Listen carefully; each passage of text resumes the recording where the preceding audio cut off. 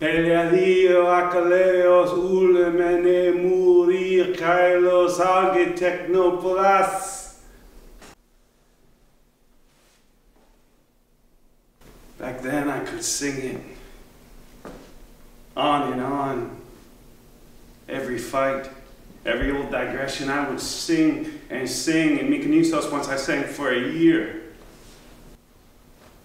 You don't believe me? In Babylon, I sang it differently, but the crowd still came. It was in Alexandria where I started to notice a few empty seats, but I still sang it. Shorter, though. 3 or 4 days. You know where it went over really well was Gaul. Something about those people, they really took to it. I mean, they were hard to control, of course. They would get up on the tables and they would try to sing along, and then afterwards they would go outside, you know, screaming their heads off, lighting fires. It was terrible.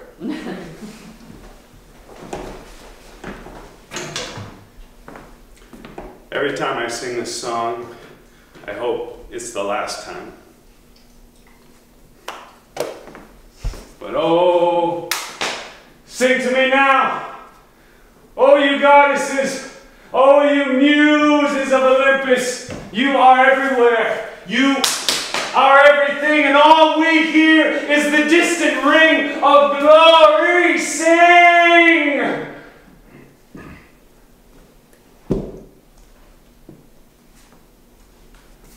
In the old days, I would tell this story in a tavern, or a bar, I guess you would call it.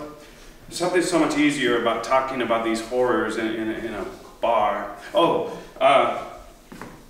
this is the story of the Trojan War, and of 2 great fighters, Hector and Achilles.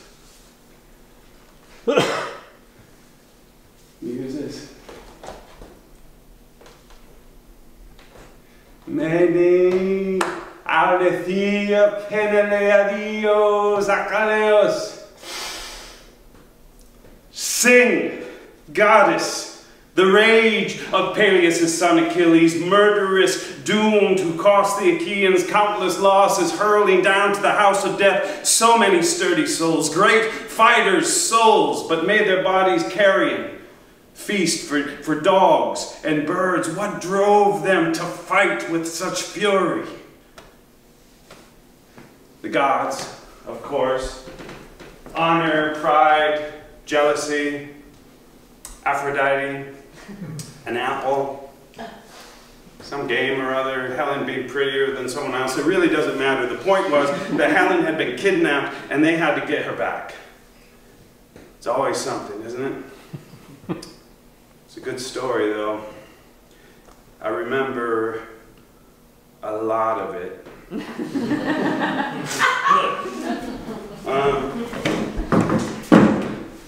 Picture a beach, rocky and jagged, with shelters made of overturned boat hulls and tents of black sail, a virtual like city encampment on the beach, a mile long, and then a mile and a half inland there's another city, a great walled fortress, and from the top of the battlements Hector can see all the way down to the Greek harbor, to the ships there. This is where our story takes place, ages ago. And who were those captains of Achaia? Who were the Greek captains there? The tally of the men gathered there that I could not begin to recount. If I had 10 mouths, if I had 10 tongues, if I had a heart made of iron.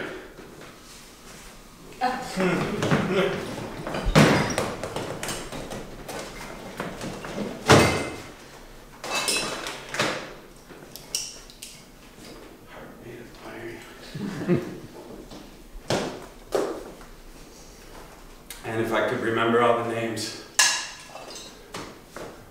Sing. Muses. All those that gathered under Troy. The list of ships. The number of men on those ships. All right, here goes. First came the Boeotians, led by Laetus. Arcesilaus and Clonius led the armed men that came from Hyra, Thespia, and gray are the dancing rings of Mycalessus. This is coming back to me. We had men from Cornea, deep in the meadows, the men who held Placia, the men who held the rough-hewn gates of lower Thebes. Okesis, the holy Poseidon's sun-filled grove, men from Arne, green with vineyards, and... That's right, you people don't know any of these places. But these names mean something to me. I knew these boys. The point is,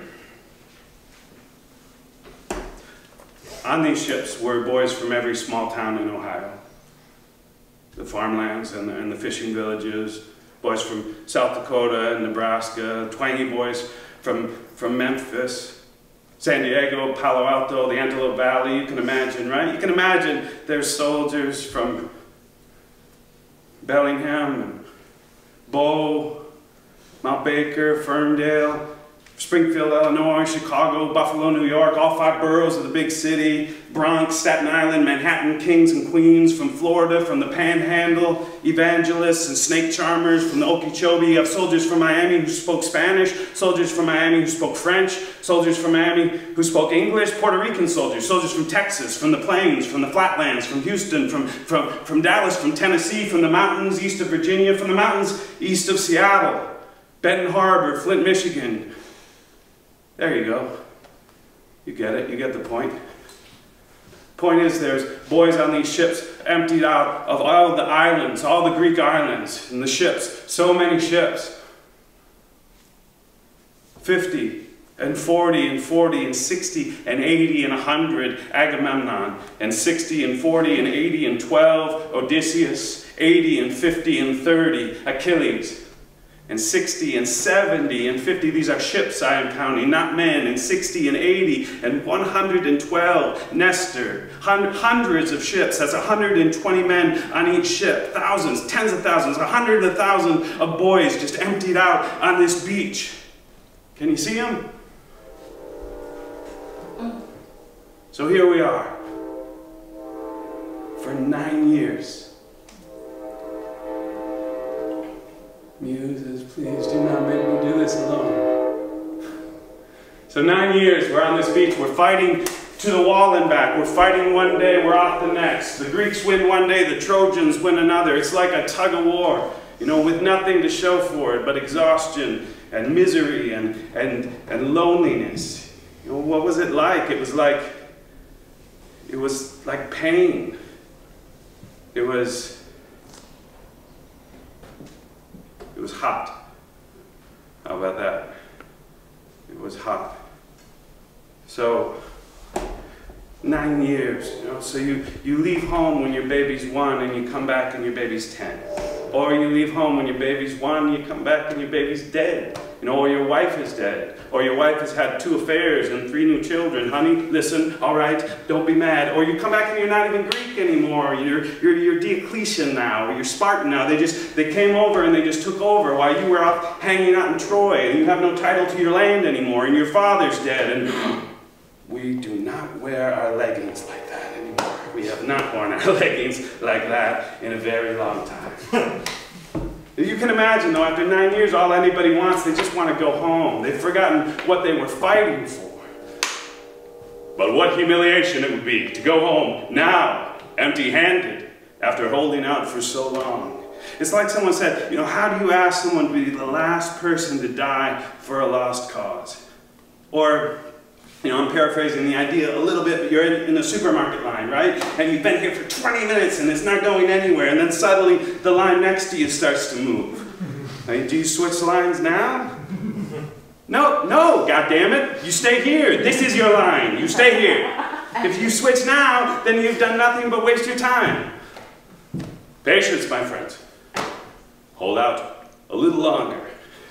And all this time, too, the Greek gods have been watching from up in Mount Olympus. And some of them are cheering for the Greeks, some of them are cheering for the Trojans, and it really is like a sporting event. And back then, it was their only form of entertainment. And they were a addicted to it, and they couldn't just allow it to end, and so they would just swoop down, and with a poke or a prod or a whisper, they would somehow manage to keep this whole thing raging year after year. I mean, we are talking the old gods here, Zeus and his wife Hera and Apollo and Athena. Well, they haven't been around for a while. Where do the gods go? Where do the old gods go when they die? That's a song, isn't it? And one of them's in a bottle of rum, and one of them's in a bottle of vodka. Spirits.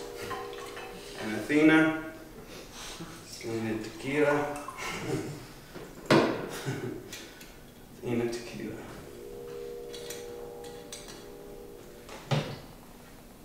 Gods don't die. They change. They burrow into us. They become us. They become our impulses. Lust, Aphrodite, mischief, Hermes. A good idea is always Athena. Athena, tequila. Very good idea. Music?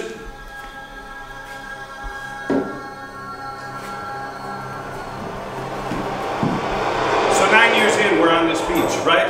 Camping out. It's bad enough. Only now it is night.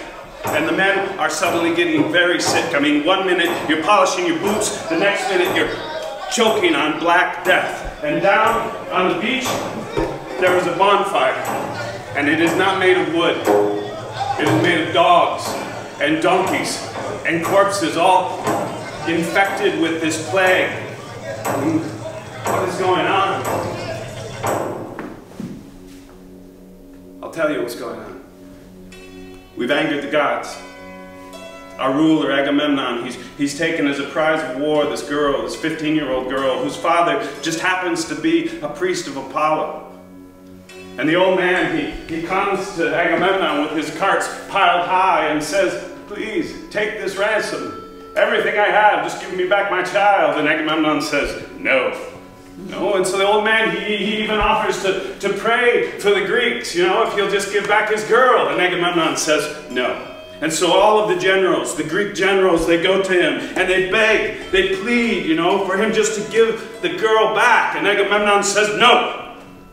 And so the old man leaves, heartsick, and he goes back and he prays to Apollo.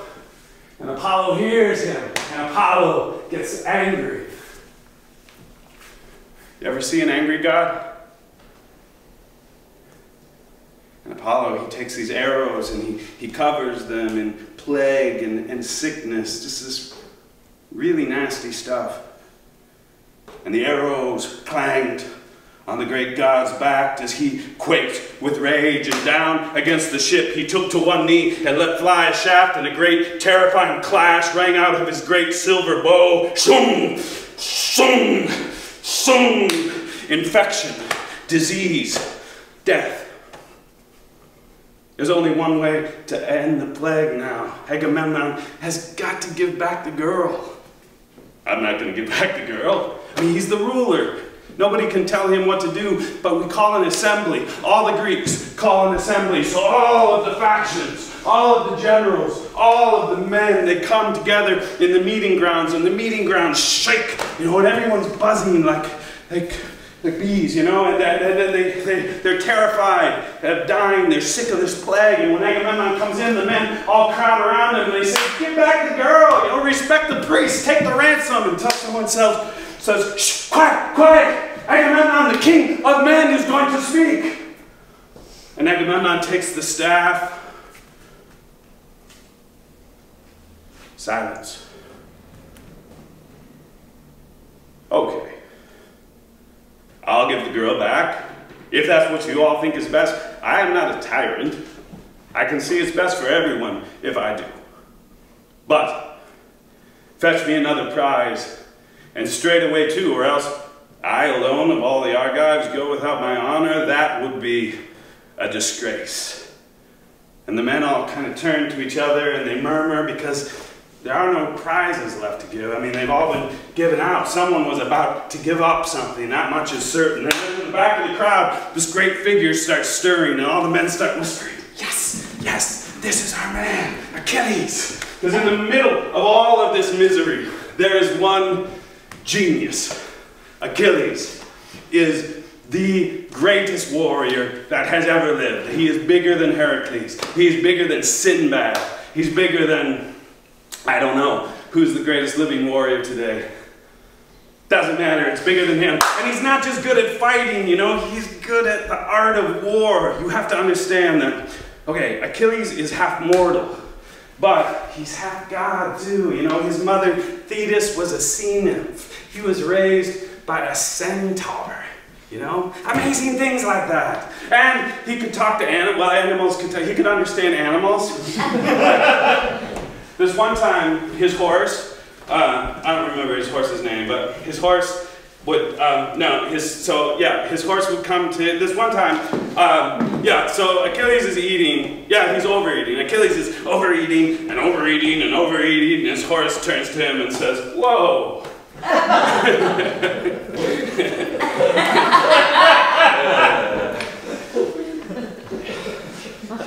We all laughed. Oh, and Achilles knows he's going to die here at Troy. He doesn't know how and he doesn't know when, but he knows that he won't be coming home. It's been prophesized. I mean, imagine having to live with that. Anyway, this is Achilles. Agamemnon, great field marshal, most strapping man alive. Just how do you expect the generous Argives to give you prizes now? I know of no troves of treasures piled high, lying idle. All that we have dragged from the towns that we have plundered has been portioned out, but collected back from the rank and file. Now that would be a disgrace. And oh man, he should not have said that. The men all kind of shrink back, you know, just leaving him alone to face the commander-in-chief. You can't talk to me that way. I don't care if you are our greatest warrior. You're so brave. You're such a great fighter, so gifted. But don't forget, you are half god, while I am only man. But I will still show you who is greater. What do you want, to cling to your own prize while I sit calmly by empty-handed? No, I take what I want. You give me Briseis. Now, Briseis was Achilles' own prize of war, and someone that he has grown fond of, and him, she cooks for him, they sleep together. I mean, really, it is Achilles' wife. I mean, you cannot give me orders! The Trojans never did me damage, not in the least. We all followed you, to please you, to fight for you, to win your honor back from the Trojans, you and Menelaus, you dog face! And the men all gasp. Not once did you arm for battle with your men, or risk ambush. You lack the courage, you can see death coming. Safer by far to foray through camp, commandeering the prizes of any men who speak against you, king who devours his own people. I have no mind to linger here disgraced, brimming your cup and piling your plunder. And Achilles turns to leave. Well, desert by all means if the spirit drives you home. I'm not going to beg you to stay, not on my account, but take this as a warning as you go. I will be there in person, at your tents, to take Briseis in all her beauty, your own prize, so that you can know just how much greater I am than you, and the next man up might shrink from matching words with me. And Achilles, he flies into a rage. He grabs the scepter. Now this scepter is a Greek tradition whenever anyone wants to speak officially. It's like a talking stick. It's the origins of democracy, all of that. Anyway, Achilles grabs the scepter and says, "Vroom! By this holy oak that will never again flower, I swear to you that I will never fight again. All these men, let them be swept.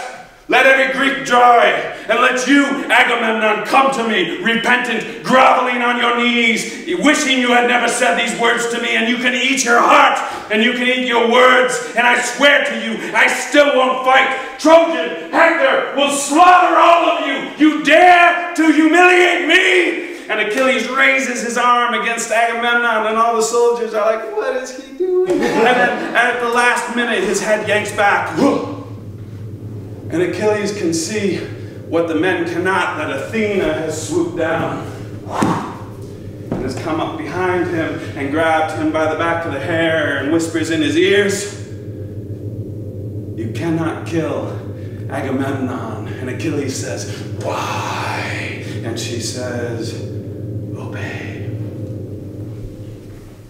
And so he has no choice, right? But he takes the scepter and he's just like, smashes it to the ground. Not really, but he's furious. He says, none of you at this meeting will speak for me. We will see how you all do without me. And he storms off, and the entire Greek army is just standing there like, and Agamemnon is like,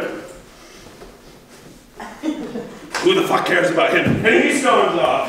You know, and this is the rage of Peleus' son Achilles. Mene aldathia peneleadios akaleos. This is how it starts. And it is so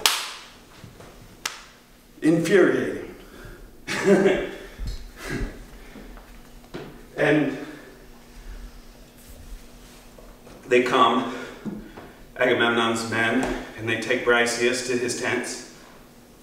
And Achilles weeps. And slipping far away from his companions, he sits down on the shores of the gray heaving sea, scanning his mother's endless oceans. And so the war rages on, but Achilles stays in his tents, waiting and fuming and betting against his own side, the Greeks. I wish that I could show you a picture of Troy, but this is what it looks like. The first thing you see when you walk through the skiing gates is a great plaza, and there's a great fountain, and you hear the sounds of running water, and you begin to notice that the sound of running water is everywhere. There's waterfalls and little pools. You notice too that every house has its own fountain, and so the sound of running water becomes a sort of music all around you, and it mingles with actual music of lyre and flutes and singing. And you notice too that each house has its own private part, but a public part as well. So every house has its private part, but it spills into the public part. So when you walk through Troy, what happens is that you see everybody, and everybody sees you. And they have events of all kinds. They have concerts and performances, and there's this great sense of civic duty. So they'll get together and they'll talk about things like, what are we going to do about that fig tree that's dying? How do we save the dying fig tree? And so they'll form a committee to do something about the dying fig tree. And there's this great respect for Priam's family, the royal family, for Priam and all his sons who've created something stable here, right? They've fought off invasion after invasion. And so what you get when you walk through the streets of Troy is this great feeling of calm and peace and serenity. All of that was before the war, of course. Now, Hector. Hector. Man-killing Hector. Shining Hector. Hector Hippodamoie. Hector, tamer of horses. It's very hard to describe Hector. His little brother calls him sharp axe, always cleaving forward. Hector believes in institutions, he believes in the city, and he believes in the army, he believes in the family. You know, he just, I think it's just a little hard to describe a good man. Hector he's a brave man, but deep down, I really do think he would just rather be taming horses. But Hector is the eldest son. You know, the eldest of many, many children, dozens and dozens of children by King Priam and various mothers. I mean, I do not remember all of their names. My God, I would have to look that up.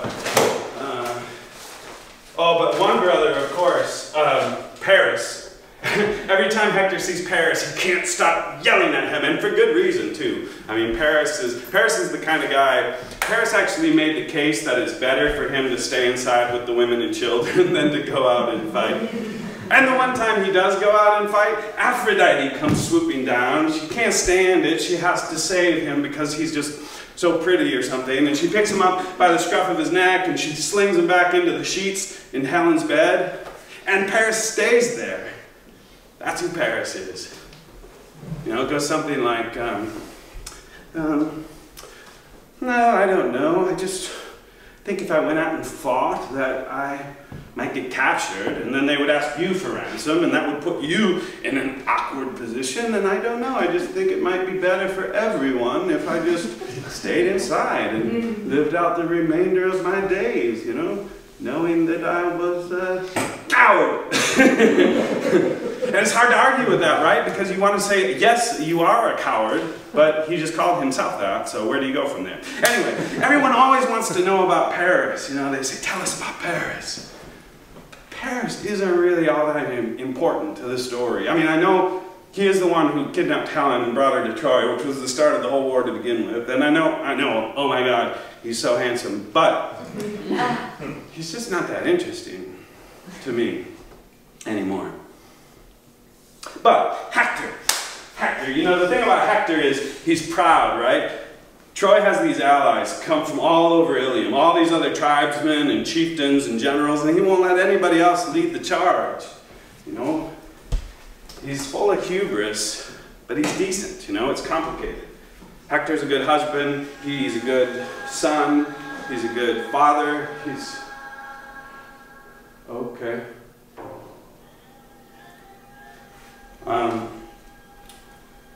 So one terrible day, the Trojans are struggling because the Greeks still have ferocious fighters on their side, like Diomedes and Ajax the Greater, and on this day the Greeks are winning because, well, the gods have made a mess of things. Athena has even come down, put on her own helmet, and is fighting alongside the Greeks. You know, she even stabs her own brother Ares in the stomach, and Ares goes off complaining to Zeus, and then Zeus, no, it's a mess. So, on this day, anyway, with the help of Athena, the Greeks, they chop and they hack and they are decimating the Trojans' lines. And they're pushing them back towards the wall again and again. And Hector and his brothers, you know, they try to stand their ground, but they're getting pushed back again and again. And Hector starts to worry, you know, that the men are just going to lose their nerve and run off and hide behind the walls. And so Hector and his brother...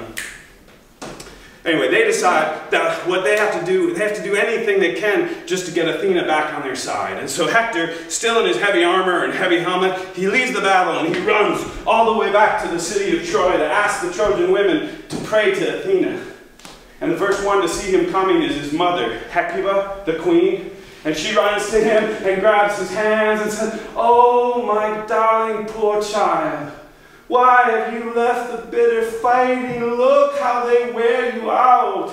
Wait, here, I will bring you some mellowed honey wine. When a man is exhausted, wine will give him strength. Don't give me wine now, mother. You'll sap my limbs. I'll lose my nerve for war. No, go pray to Athena. Ask her to stop helping the Greeks." And then, oh, that face that launched 1,000 ships.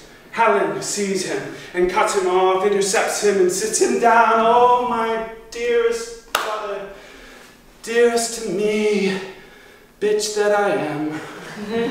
Oh, how I wish that on that first day my mother had brought me into the world, that I had been whisked away in some dark whirlwind into the mountains. But, as it is, the gods have ordained all of this, and I can only wish that I had been the wife of a better man."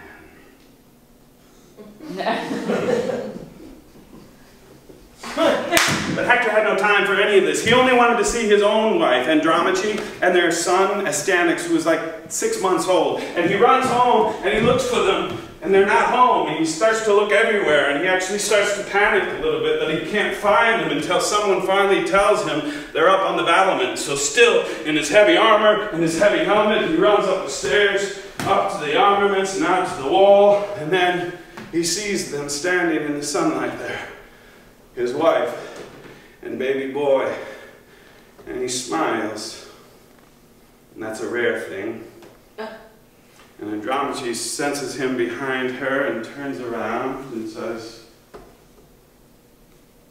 Hector, why are you just standing there staring at us? Can't you speak? What are you doing home in the middle of the day? Is the war over? No. It's a bad day for us. Hector, listen to me. You are all I have. Achilles killed my father, my mother, all of my brothers. All I have left is you and the boy. Stay here. Don't go back out to the fight. At least draw the army back up to that spot where the wild fig grows. You know, 3 times already they've tried to strike that spot on the wall where it's low. That would make me look like a coward. I can't retreat, even though I wake up every night in sweats dreaming of you, widowed, and the boy, and Hector reaches for Astyanax, but Astyanax wails. Ah! Whoa, what'd I do? What'd I do? It's your helmet, dear. Take it off. Oh, no. Okay. That is just Daddy's helmet.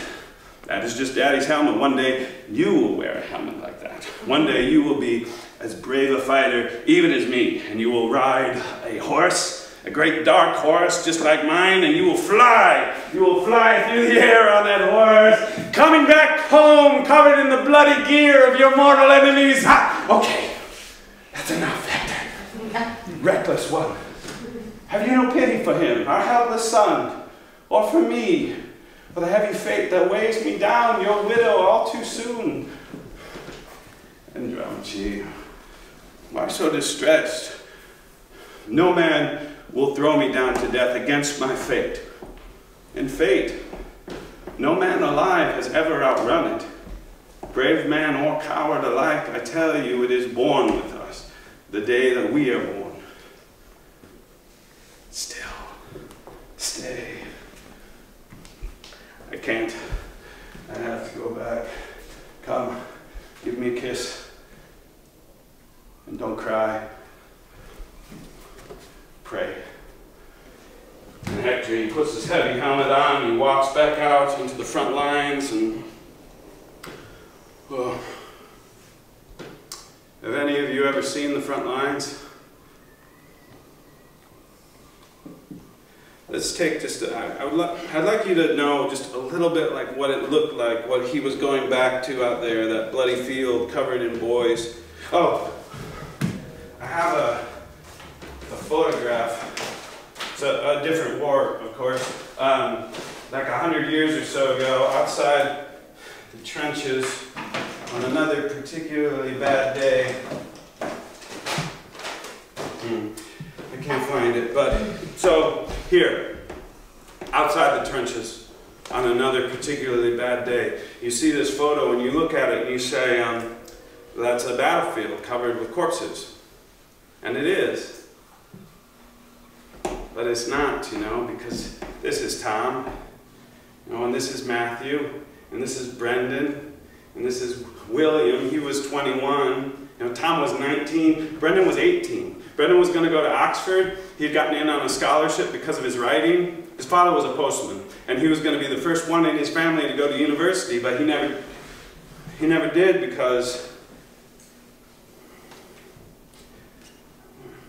do you see? But this is the war that I want to tell you about, because on this day, the Trojan women prayed to Athena, and those prayers seemed to work, and the Trojans started fighting like never before, and the Greeks still had no Achilles. He stayed in his tent, which began to take its toll. And this is what war looks like. At last, the two armies clashed. At one strategic point, they slammed their shields together, and pike scraped pike with the grappling strength of fighters armed in bronze, and their round shields pounded boss on welded boss, and the sounds of struggle roared and rocked the earth. Cries of victory and screams of men mixing in one breath, fighters killing, fighters killed, and the ground streamed blood.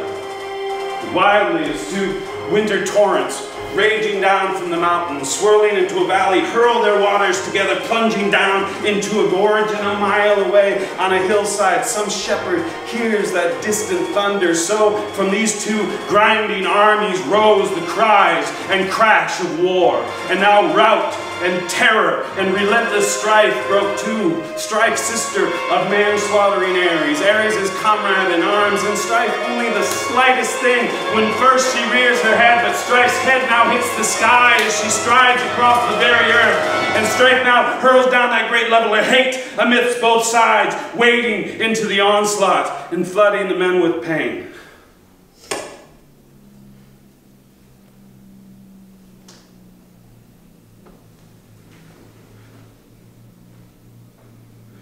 I never could come up with the right epithet for Patroclus. Horseman, son of Menelaus. You know what I should call him is friend. Patroclus was Achilles' friend. His only friend, his childhood friend. He was older than Achilles, he was more practical, he was good with horses. So Patroclus' father had sent Patroclus to live with Achilles, to look after him. He said, you were older than Achilles, you were wiser than him, you counseled him, and he will listen to you. So really they were more than friends, they were brothers. And really they were more than brothers. They loved each other. So when Achilles couldn't sleep, when he was up shaking in his bed from the terrors of war or the impending doom of his own prophesied death, Patroclus would sleep with him and hold him and comfort him. You know, friends. And Patroclus was a good fighter too. But when Achilles quit the battle, Patroclus quit too. There was never any question that his first allegiance was to his friend. But on this day, when the Trojans so decimated the Greek lines, and they pushed through their defenses, and they pushed past the sentries at the barricades and into the very camp, and Patroclus had been spending all day running up and down the beach, you know, just watching them carry out corpses until there was no place left to carry them. And he sees now that Agamemnon is even wounded, and Odysseus is wounded, and one of the medics is wounded, and he just can't stand it anymore. And he goes running into Achilles' tents, and he says, "Don't be mad at me, but your anger is making you blind. Can't you see the Trojans are destroying us? Is your heart made of iron? If you can't fight, if you can't go out there and push them back past our defenses, then let me, I will wear your armor. I will take that chance, but you are wrong. You will be remembered as a fool if you don't fight this day." I swore that I would never fight for Agamemnon. I don't care if they storm into these very tents. It's not even about anger anymore. It's about the thought of breaking my word. I can't do it. But you, that is a good idea. All of Troy comes raining down on us, daring and wild, and why? Because they cannot see the brow of my helmet flash before their eyes, but you put on my armor. And just the thought of me back in battle and the Trojans will be filled with terror. Go, put on my greaves, my breastplate, my helmet, but promise me you do not push them back farther than our defenses. Don't push them so near the wall, not without me. You promise? Yes, I promise. And Patroclus begins to put on the greaves. Can you see him? In the breastplate. Young Patroclus, I can't help it, I always think of him as young. He's so little, he's too little for Achilles' armor, so he's kind of banging around inside it. Oh, Patroclus. Straight at the pressing Trojan ranks you swooped. And at first, he does as he promised. And just the sight of Achilles' armor, and the Trojans do lose their nerve, and then he pushes them back past the gates, and then further, and then further. Patroclus is good at this, you know. He never knew he was so good at it. You know, and he smells the smell of blood and bronze, and he's been waiting 9 years just to show everybody what he's made of, and he's got Achilles' armor on, and he just feels good, you know. You ever get that feeling that for whatever reason you could just kill somebody? Just rip their head off, tear them limb for limb, you don't even care? That guy who cuts you off in traffic and you just want to ram him, you just want to ram him, and you can see the twisted metal and the aftermath and the smoke coming up from the accident and the airbags, and you hope the airbag smothers him. And if it doesn't, you're going to get out of your car and you're going to wrench him out like the jaws of life, and you say, "You idiot, why'd you try to cut me off?" Glint of spear tore into his opponent's chest. He smashed the spearhead through the teeth so hard, hoisting the Trojan, dragging him, mouth gaping, heart bursting with fury. He pushed him down on the ground, face first. Dead as he fell, Hec sprung into action, picks up a stone, tosses it right between the eyes, both brows crushed, skull caved in, eyes bursting from the sockets. Nothing can stop Patroclus now. He is a killing machine. Patroclus like something superhuman. Patroclus and his men hungry as wolves that rend and bolt raw flesh. The hearts filling with this battle frenzy that never dies. They gorge on their kills until all their jaws drip red with bloody meat. Belching bloody meat, but the fury never shaken builds inside their chests, though their bloated bellies burst. It is a blur of killing. One man slashed, another gored, another sliced, sinews shredded, bronze dripping, cut the belly, another cutting out the tongue. One got cracked on the bony socket and then rinsed the whole thing out. Impaled. More. Whipped. More. Stabbed. More. Chopped. Snapped. Hacked. Hewn. Hacked until the whole earth ran red with blood. Blood and red death, and it feels good!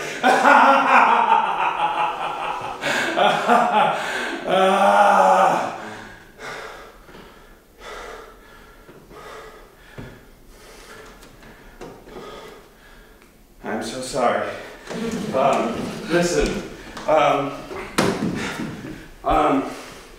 sometimes it happens. It's actually why I don't do this anymore. Why I don't do this anymore.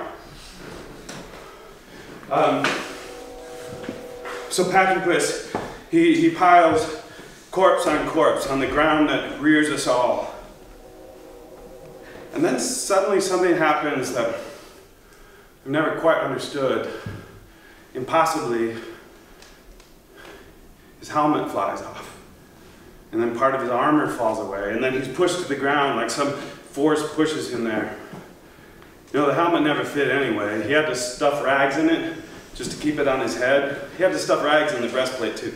It was Achilles' armor. He had like 400 pounds on him or whatever it is. But after all of that struggle, he just loses his helmet and his armor. You know what people said at the time? At the time, people said it was Apollo.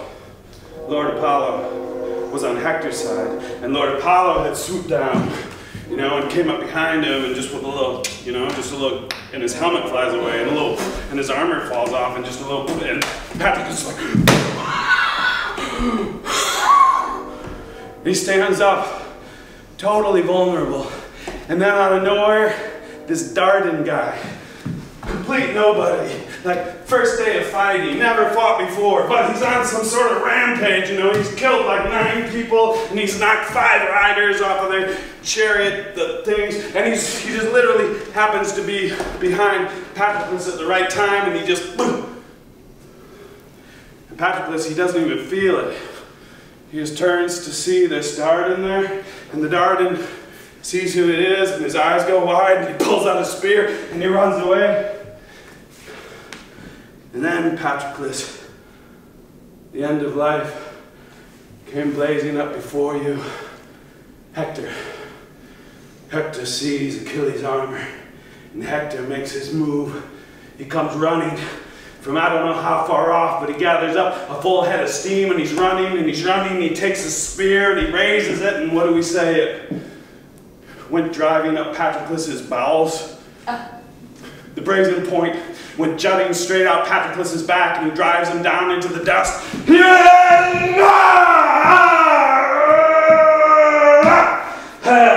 Hector begins to rage. Patroclus!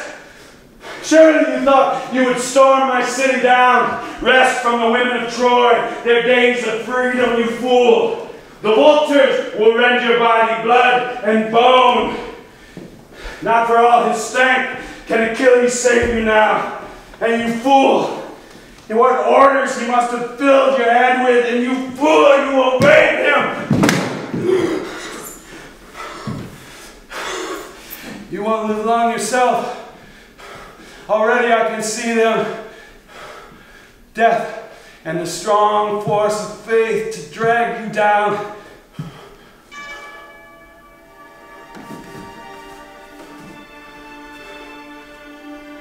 And then death cut Patroclus short, and the end came closing in around him and flew free his limbs, dragged his soul down, winging to the dark house of death. But Hector, he just could not stop yelling at him, even though he was dead. You think you know my fate? Death? Why should I fear death? Death is on my side. Death is my brother, and together we will murder all of you Greeks. And with that, he put his heel on Patroclus' chest and pulled out the brazen point and flipped him on his back and began to rip off Achilles' armor savagely, awkwardly, like an animal. I mean, Hector was a decent guy, you know, he was honorable. But at that moment, you know, it's what happens. You think to yourself, not me. I'm not like that. I'm peaceful. And then it's like a trick of the blood, and suddenly, rage.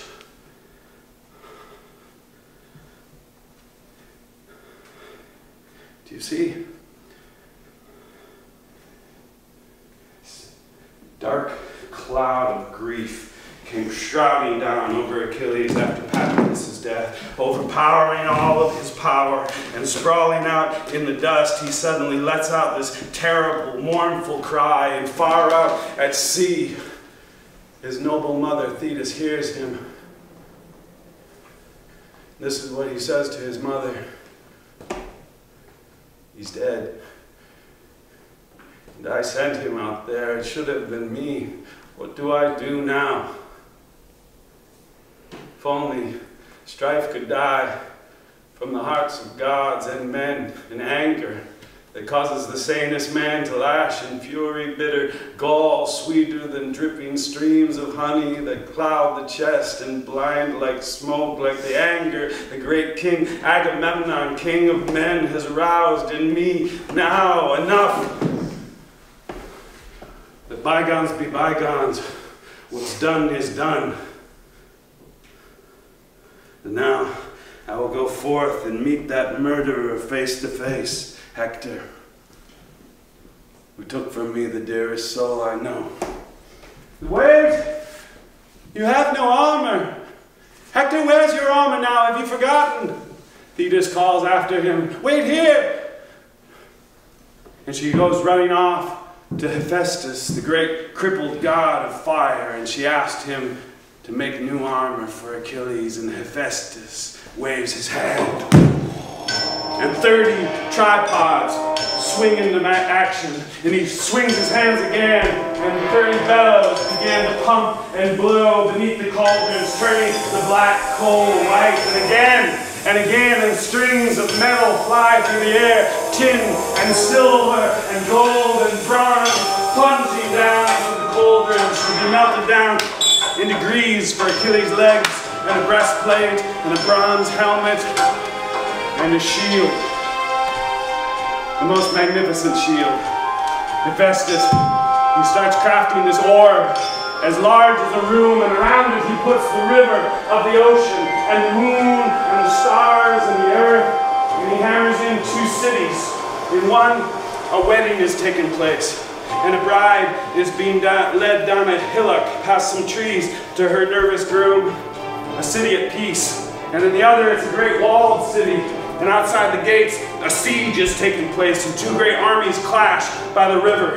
And he crafts a field wide with furrows, with teams of horses working the field back and forth, and a group of farmers taking refreshments, large cups of wine and honey, and another group of farmers leading the cattle back from pasture, and a lion attacks one of the bulls, and a great pool of black blood forms at the bottom of the shield.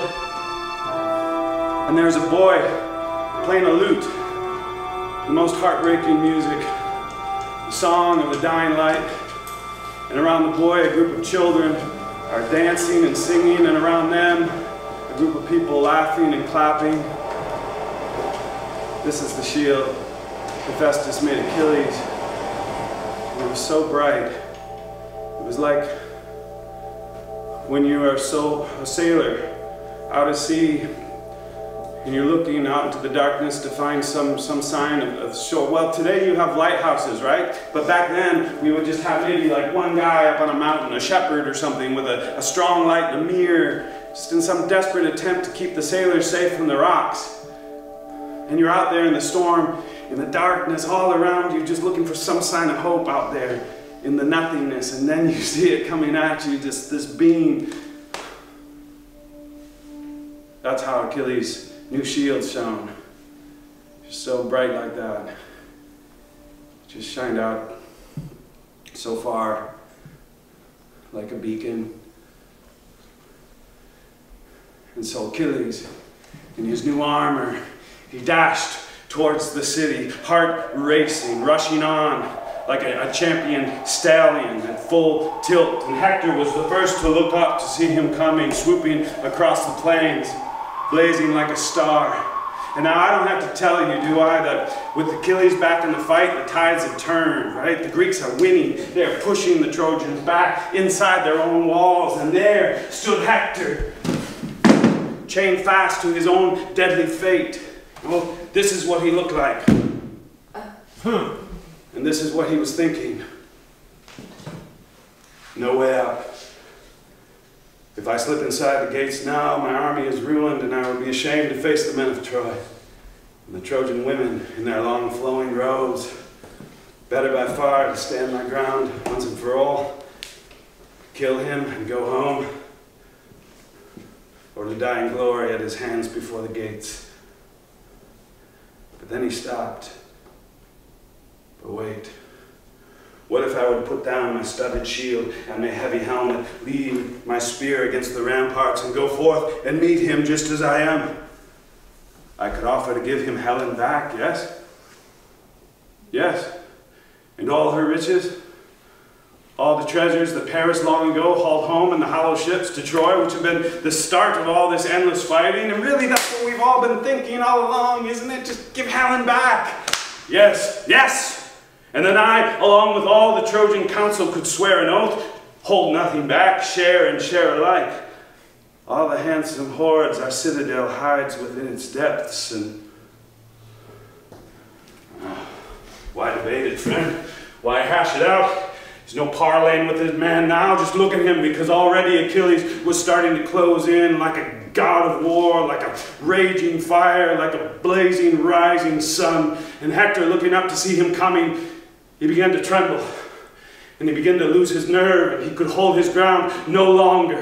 He turned his back on the wall, and he fled in fear, and Achilles turned after him, breakneck on in fury. And Hector ran along the walls of Troy as fast as his legs would carry him, on and on, past the lookout, past the wild fig tree tossed with wind.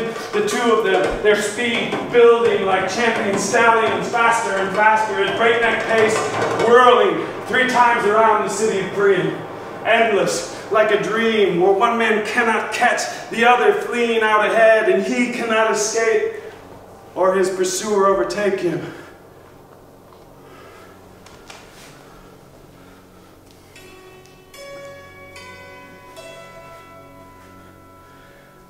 These are the scales that the gods used to weigh the fates of men. And Zeus used them now to weigh the fates of Achilles and Hector. These are real, actual things, these scales, they exist.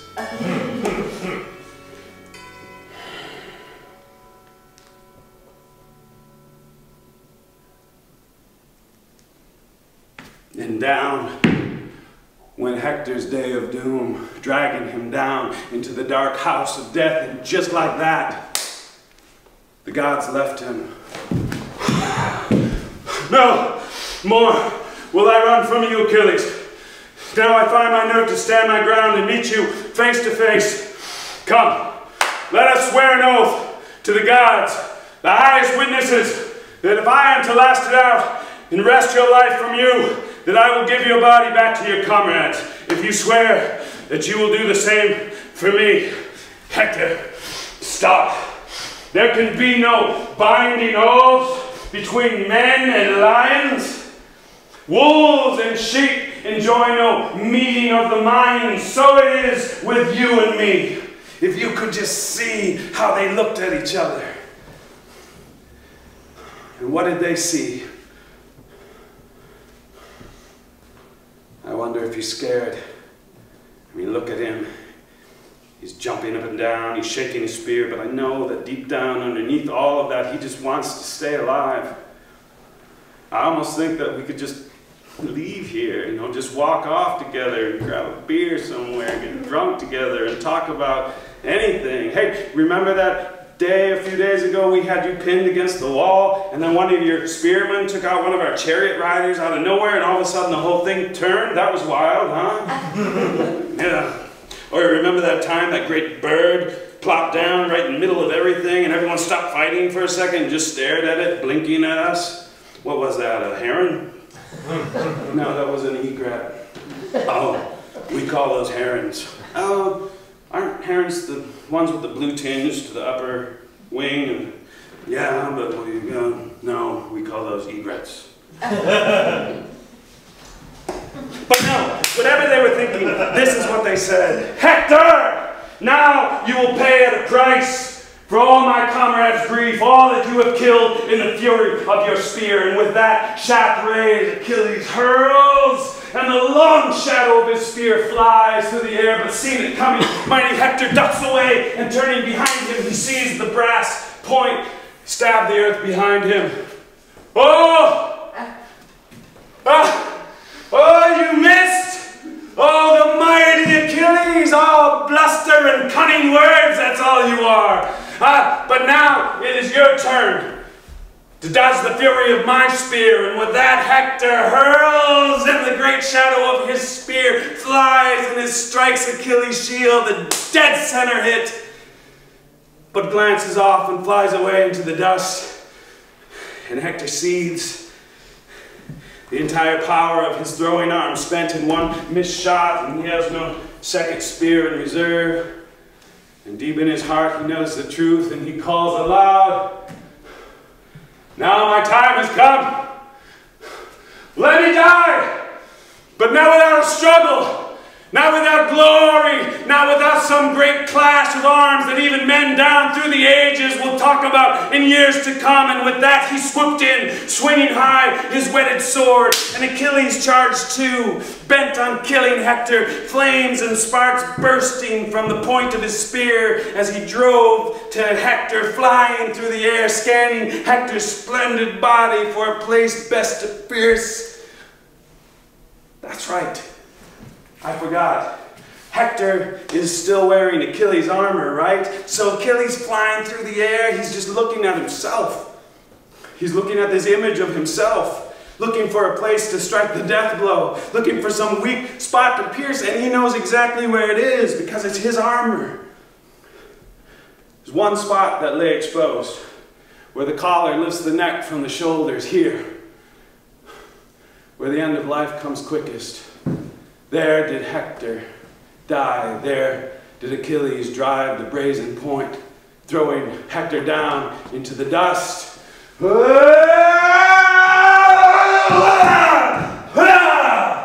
And mighty godlike Achilles rages over him. Hector! Surely when you ripped my armor from Patroclus, you thought you would be safe. So far from the fighting I was, you fool. The dogs and birds will maul and shame your corpse, while the Achaeans bury my friend in glory. And Hector, struggling for breath, his helmet flashing, says, I beg you, by your life, by your parents, do not let the dogs eat me by the Argive ships.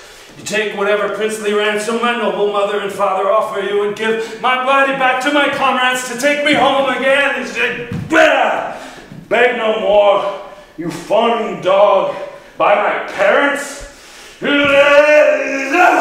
Would to God they would give me the rage to cut your flesh from your bones and eat you raw. Such agonies you have caused me. Ransom!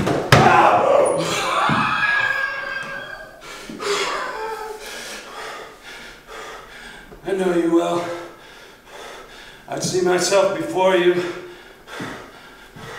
Iron in that chest, that heart of yours. But beware, or my curse may draw the wrath of the gods that day, when Paris and Lord Apollo, for all your fighting strength, destroy you at the Scaean gates.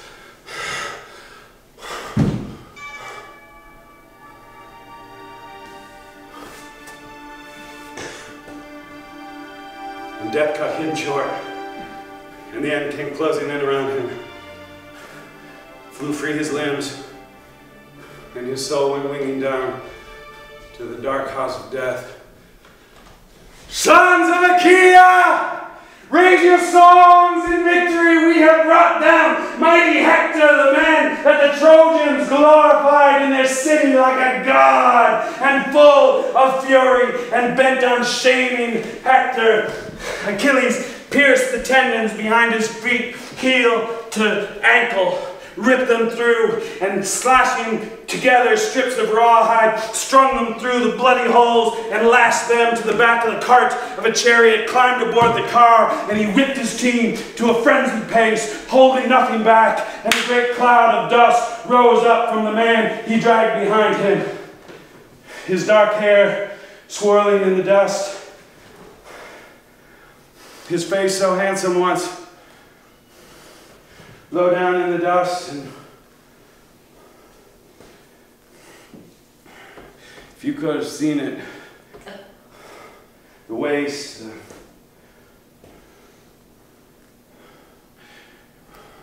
it reminds me, there was this one time during the conquest, it was a hot day during the siege of Sumer, the siege of Sargon, the Persian War, Peloponnese War, wars of Alexander the Great, the Punic War, Gallic War, the Great Jewish Revolt, the Yellow Turban Uprising, the war against the Moors in North Africa, the Roman-Persian War, the fall of Rome, the Byzantine-Arab War, the Muslim conquest of Egypt, the first siege of Constantinople, the Chinese-Arab War, the Saxon Wars, the Viking raids across Europe, the Bulgarian siege of Constantinople, the Zanj Uprising in southern Iraq, the Viking Civil Wars, the Norman conquest of Ireland, First Crusade, the Second Crusade, the Third Crusade, the Fourth Crusade, Children's Crusade, Fifth, Sixth, Seventh, Eighth, Ninth Crusade, the Norman conquest of Britain, the Mongol invasion of Afghanistan, the Mongol invasion of China, the Mongol invasion of Russia, the Mongol invasion of Vietnam, the 100-Year War, the Chinese domination of Vietnam, the Polish-Lithuanian Teutonic War, the Hunger War, the fall of Constantinople, the War of the Roses, the War of the Priests, the Muscovite-Lithuanian War,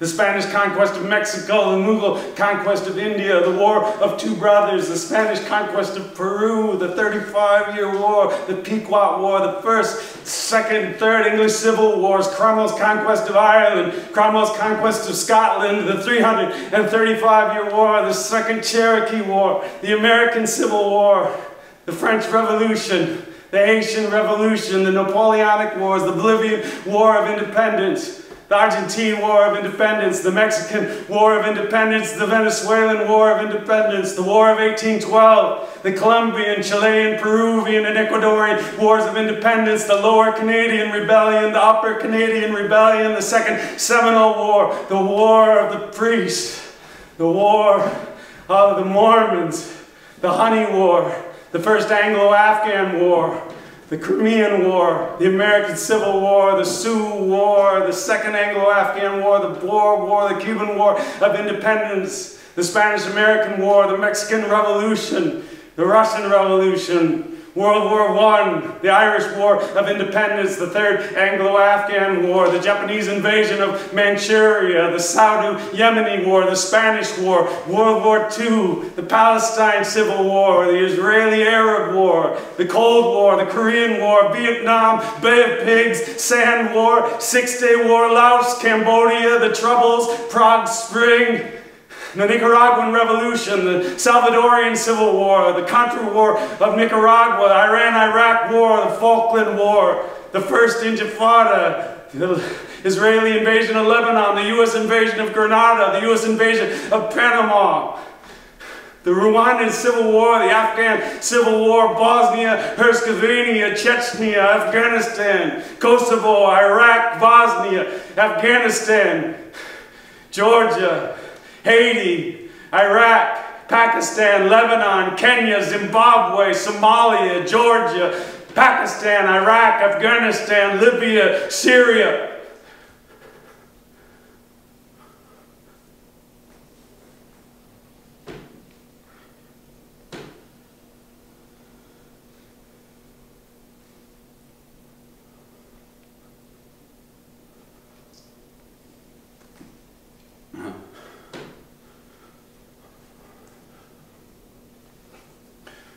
Hecuba opened her mouth.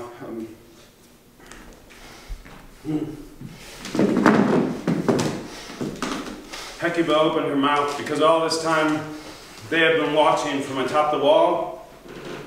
Hector's mother, Hecuba, his father, Paris, his sister, Cassandra, Helen, all of his sisters, all of Hector's family watched him die from atop the wall.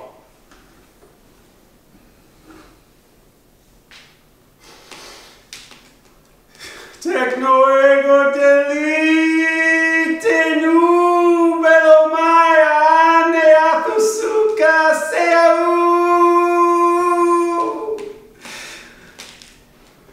All along the wall, Hector's family wailed with the grieving Hecuba. Except Hector's wife, Andromache, she wasn't there. She was inside weaving. She was busy drawing a bath because she had convinced herself that Hector would be home. Hector would want a bath when he came home. But she hears the wailing women, and she recognizes the voice of her mother-in-law, and never in all of her life has she heard the voice of her mother-in-law sound like that, and her heart starts racing and her legs go numb. It's a terrible moment, isn't it? The feeling starts with an intuition. Why is the phone ringing at 3 in the morning? Why isn't it? Why hasn't she called by now? She should have called by now. It's late. She's very late. He should have been home by now. The plane should have landed by now. Oh, I know it. Something terrible has fallen on Priam's children. And Hecuba, she starts to walk just to keep herself calm. But she has this throbbing sensation in her whole body, and her vision starts to see stars, and it starts to go dim, and as she climbs up to the battlements and into the sunlight, before she can even ask any sort of question, she looks up and she sees the body of her dead husband being dragged behind Achilles' chariot, and she starts yelling at him. Now you go down to the house of death deep in the dark earth and leave me here, a grieving widow lost in the royal halls, and your boy only a baby. What good are you to him now, or him to you? Don't you know that even if he escapes the horrors of the wars with the Argives, that pain and labor will haunt him all of his days? really what she is saying is, I told you so. And Hector's body disappears in a cloud of dust behind Achilles' chariot, and Achilles speeds off into the distance. He drags the corpse all the way home to the Greek camp, and he dumps it out on the sand, and the Greek soldiers all cheer, hey! And they celebrate, and they drink and carouse and sing songs, but Achilles' fury, it just won't end. And still bent on shaming Hector, he drags his body back up on the chariot, round and around Patroclus' tomb for an entire day. And then another day, and another day, and another day, and another day. And the question you have to ask yourself is, after 10 days, what is there left to drag? Yes. But you would be wrong about that. Because, well, the gods, the gods, after all of this, after abandoning him, leaving Hector to die, now they change their minds. And Zeus, looking down at him, he covers his body in a sort of a storm, a shield. And so after all of this, Zeus loves him after all, and his body is just perfect. It's untouched. It's even sweet smelling. It's impossible. And during all of this, on top of the wall, for 10 days, the Trojans still watch. The smoke coming up from Patroclus' tomb, the dust coming up from Hector's body, being dragged around and around for days, songs of the victory of Achilles drifting over on the wind. And King Priam, he can't stand it anymore, and he decides that even though he's almost 80 years old, he is going to slog across that battlefield. He's going to take a wagon full of treasure. He's going to ransom everything he has just to get the body of his son back. And so he leaves in the middle of the night with nothing but an old charioteer to keep him company, wagon full of treasures, and they're not even halfway across the battlefield, and already they're both getting tired, and already they're weary. And then, out of nowhere, this young man appears, wearing fabulous sandals, and he says, "What are you two old guys up to? You're crossing into enemy territory, you know, crossing behind the Greek lines with a wagon full of treasures. Have you lost your minds?" "I tell you what, old man, I will help you." And Priam asks who the young man is, but he just says, but just like that, with a clap of the hands, and they whisk across the field, past the battlements, past the Greek sentries, into camp, and when they get to the great gates, so big it usually takes 8 men to drag them open, the young man simply snaps his fingers, and the gates fly open, and he turns, and he says, "Old man, I will tell you who I am. I am Hermes, but I can stay no more." And just like that, he's gone. And Priam looks up to see Achilles standing up from the dinner table, and it is like looking into the eyes of a deathless god. It is breathtaking. "Great Achilles, you are surprised to see me here, an old man. I am King Priam, king of Troy, and I come to you with a wagon full of treasures to ransom myself, my kingdom, everything I have, for the body of my son. Look how I kneel at your feet. I will do what no man on earth has ever done. I will put my lips to the hand of the man who killed my son." And Achilles, he walks over and he says, "You amaze me, old man. Get up. Do not kneel at my feet. You have a father. He is so far away with you in Troy. Think of him. Think of how he misses you. Think of how he is suffering without you. I ask you as a father, as your father would ask me, please give me back the body of my son. I never wept before I came to Troy. In the last 3 days, it seems that is all I do. And I have reason to weep, and so have you, old man." And with that, the 2 men began to weep and weep and weep. Patroclus was crying for his dead son, and Achilles was crying for his father and for his dead friend Patroclus and for himself. Enough tears, enough grief. What good will they do? I will never see my father again, and they certainly won't bring your son back to life. You give me back my boy! You took him from me. His body is out there rotting on the beach. You let me see him. You give me back my son! Do not make me angry, old man. You have no idea how my heart is so sick with rage. I am sick with it. Do not stir my rage. Do not stir my anger, old man, or I will.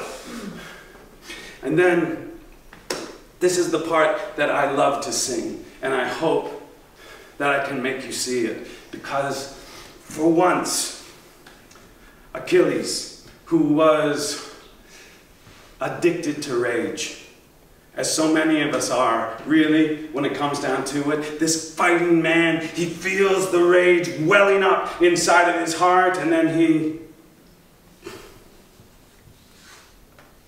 makes it go away. He just...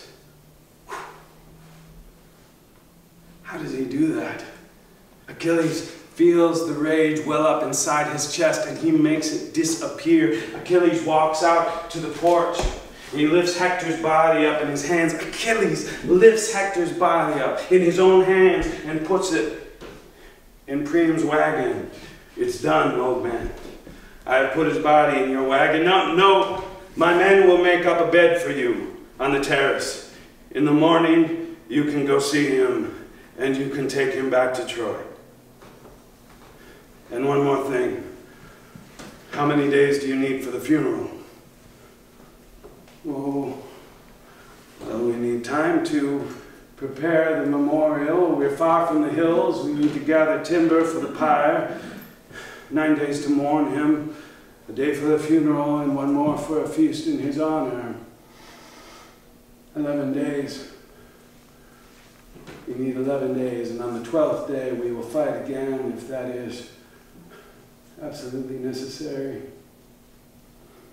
Done. I'll tell my men, I'll tell the Greeks, stop fighting for 11 days. And Priam nods and says, take me to bed. And he reaches his hand to Achilles, and Achilles catches him and takes him out to the terrace, to the bed that his men had made for Priam, and lays him down to sleep. And Priam sleeps, dreaming of the journey home. And Achilles sleeps, dreaming of his father, and the Greek soldiers sleep, dreaming of the battle to come, and the sentries even sleep. The Trojans in the hillsides, all around the farmers sleep. The animals sleep. Even up in Mount Olympus, great Zeus lays his head on Hera's shoulder and falls asleep.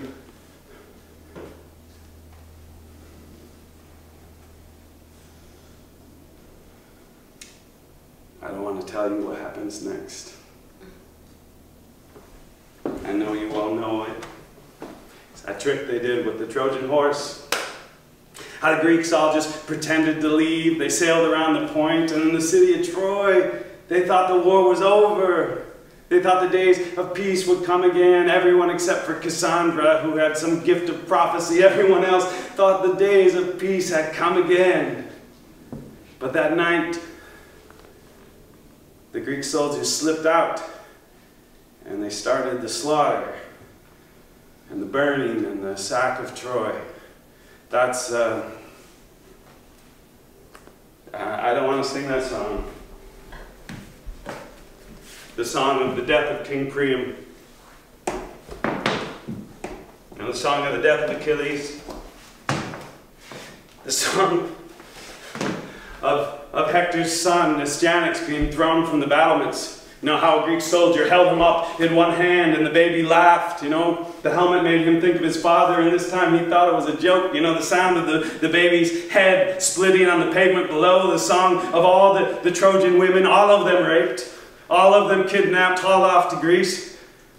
The song of Aeneas escaping on his father's shoulders. The song of Odysseus trying to get home again. You know, frankly, it's just too much, all of these songs. You can imagine for yourself what it looked like. The destruction of a city, the destruction of a civilization. You know, I'll be honest with you.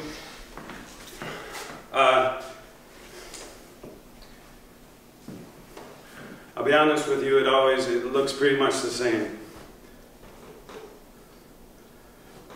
Alexandria, and all that history lost, all the libraries, all the books, Constantinople burning for weeks, the Aztec temples razed, Dresden, Hiroshima, Sarajevo, Kabul, Aleppo.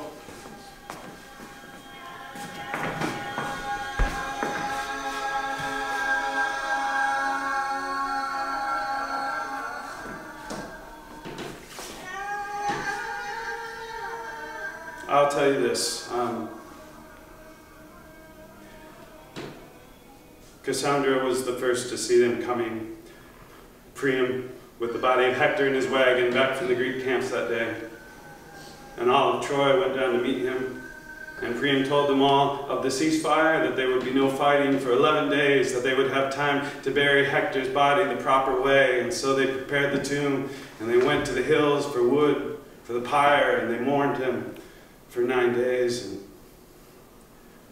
on the 10th day they burned his body until the sun came up.